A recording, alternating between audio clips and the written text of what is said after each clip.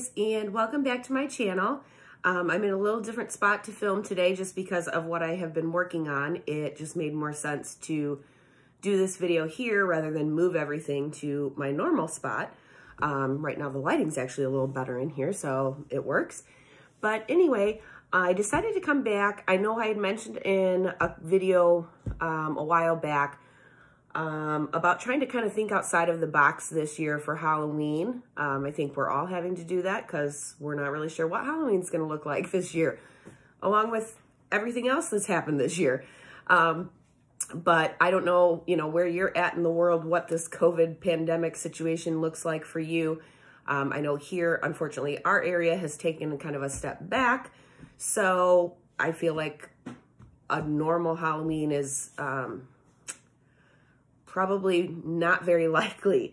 So I had showed you guys some ideas. I wanted to come back and show you some of the things that I've put together and have come up with to kind of make Halloween still fun and special if it is looking more like a situation where it's going to be at home, which really stinks, but it's going to be what it's going to be, I guess. So I would love to see trick-or-treating happen, especially on a Saturday, but who knows? So something I saw another YouTuber suggest, and I thought this was a really great idea this year, if kids are not going to be able to trick-or-treat. That stinks. So how could you still try and do something at home and make it fun?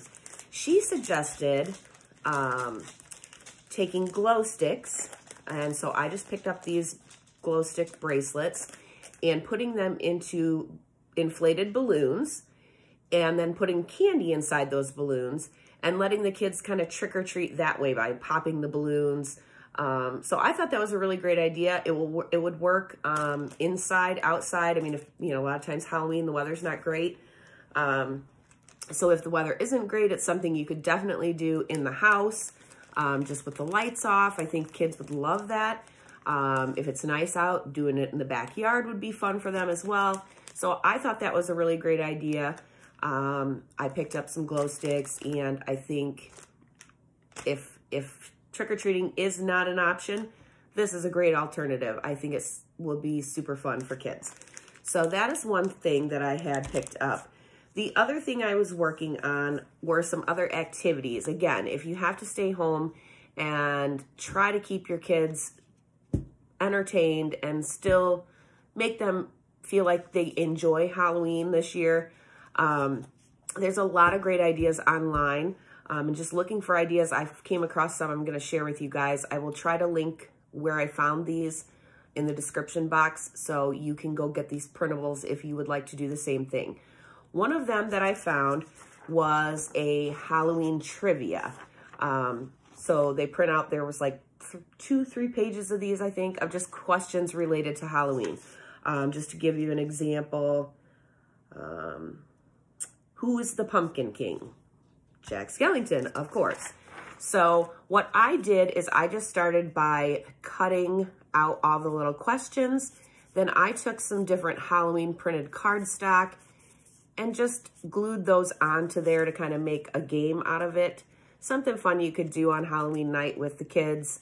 Maybe after your trick-or-treating activity, order some pizza or get together some snacks and sit down and play a couple games related to Halloween. I think that's likely an activity that I would do at my house. So, like I said, I just printed those out, glued them onto some Halloween cardstock, and you've got a cute little Halloween game here. So those were really cute.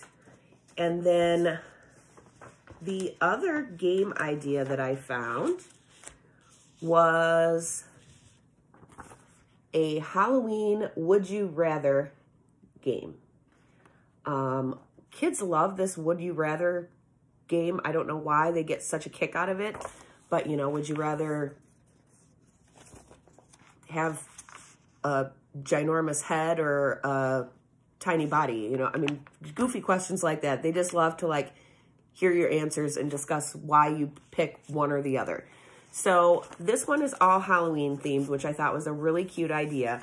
There's several pages of ideas here. I'll read you a couple. Would you rather decorate one giant pumpkin or 10 tiny pumpkins? Would you rather go trick-or-treating with a werewolf or a zombie? So again, I think these are things that kids would have a lot of fun with.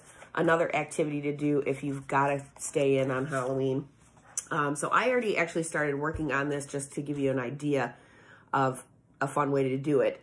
I had this little cauldron. I don't know where it came from. I mean, it's been in our Halloween supply for years probably. So I pulled this out and just started cutting up some of those questions, folded them up and put them in the cauldron. Then when you print out this printable, it actually comes with this little sign too. So I just cut the sign out, again, glued it onto some Halloween cardstock, stuck it onto a little paper straw, and then stuck it in here to make like a sign. So again, something simple, easy, but I still think something that kids would enjoy for Halloween if you're stuck at home. So that was my other idea. But like I said, this is by no means the options that are available to you that are online. If you look, there's a million things you could do.